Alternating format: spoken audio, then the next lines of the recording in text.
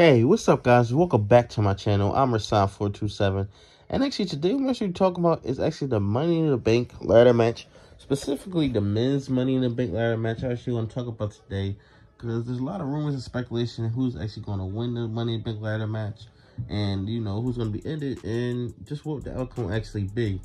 And I just want to get my thoughts on it. And so the Bane seems like the #1 guy to actually win it is LA Knight. It seems like he's the #1 guy. Now, it already was a report that they want the Money in the Bank winner to actually cash in on the World Heavyweight Championship just to give it, make the World Heavyweight Championship basically feel more important and stuff. Since right now there's only one Money in the Bank ladder match.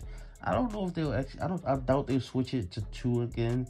Just because if you switch it to 2, you'll have to do 4 because there's 2 women's titles and 2 men's titles. I thought they would do that. I think they'll keep this a co-branded pay-per-view.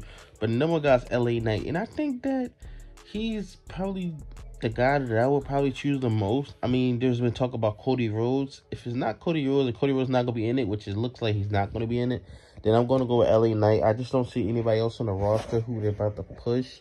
I mean, you can go with a few different guys who've already been pushed. Maybe a Damian Priest or a Finn Balor.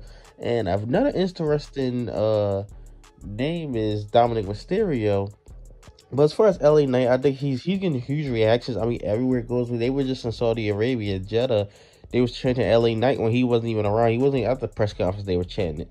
So it's very interesting because I think that he's a heel, but it seems like the fans are cheering him as a babyface. But I just don't. I just think he works as a heel, just from what I've seen of him and stuff like that. When he first, kind of, not I want to say blew up, but he got recognition for doing the Bray Wyatt feud, which actually it hurt and helped him at the same time because, it gave him more recognition. He was feuding one of the top guys, but then the match was absolutely terrible. And just what came out of it, and glad he moved away from Bray Wyatt and he's actually doing his own thing right now. And I really hope that he doesn't screw this up because I've seen guys like LA Knight. I mean, we've seen guys who be completely super over. They get a little push, and then it's just like it's not really there. Damian Sandow is an example of that. Rusev is an example of that. John Morrison is an example of that. So those are a few guys who've been like him. So hopefully Diddy really pushes him to that next level. And I think that he definitely could be the one who actually wins the Money in the Bank ladder match. I definitely want to see that for him. And as far as Dominic Mysterio, I don't really know because once you win, well, I mean, at this point, it's not the case, what I'm about to say. But once you win Money in the Bank, it basically means, like, you're not guaranteed to win, but you're basically, WWE sees you as world champion material. And Dominic Mysterio is, I believe, getting close to world championship material. I don't know about right now. I will put a mid-card championship or like a tag team championship on him right now, just to have him hold that, and then probably next year he'll be actually ready for that. But I probably wouldn't have him win Money in the Bank now because I believe whoever wins Money in the Bank is cashing in on Seth Rollins.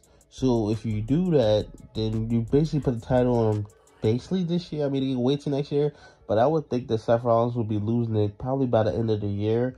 And if you do that with LA Knight, you can switch from SmackDown to Raw. That's easy because you just cash it in. You cash in whoever you want. So you can switch brands. I had no problem switching brands with that because you go after any world championship that you actually of your choosing. That's the whole point of it. But you all know that just because LA Knight actually wins, it doesn't mean he's going to be world champion. I mean, look what happened with Otis. Look what happened with Austin Theory. I mean, they've been just absolutely terrible booking with the Money in the Bank ladder match. Crazy one, because when Otis won, I was like, there's no way they put a world title on him. And he actually didn't. But I definitely want to see LA Knight gets pushed. They definitely need more and more stars. As many stars they can have, of course. They need more and more stars with that. But yeah, tell me your thoughts in the comment section below. What do you think about this Money in the Bank ladder match? I'm going to go with LA Knight. That's my pick. I mean, at this point, I doubt Cody will be inside the match. I just don't see it. Just because it's just the way everything's lining up. And he's still calling out Brock Lesnar. So it seems like they might end the feud at Money in the Bank. Or they might stretch it out to SummerSlam. I really don't know what they're doing with that. It just depends what they're doing with the Usos and Roman Reigns too. So this Money in the Bank card could be absolutely stacked, to be honest. If they do Cody and Brock, the Bloodline tag team match, do the Money in the Bank ladder matches, have a few more undercards. I mean, this could be an absolute stacked show, which they've been doing it all year long, trying to stack up the pay-per-views as best they can.